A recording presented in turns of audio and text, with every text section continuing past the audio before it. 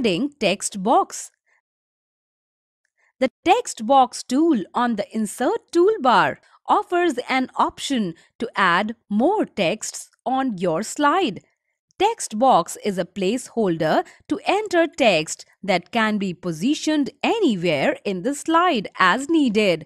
Follow the given steps to add text box. Step 1.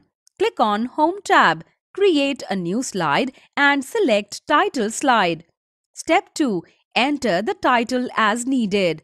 Step 3. Click on the text box tool in the Insert toolbar. Now, click on the slide where you want text box to be placed. Step 4. A rectangular box appears with an insertion point.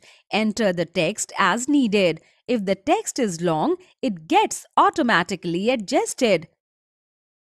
Please subscribe this channel.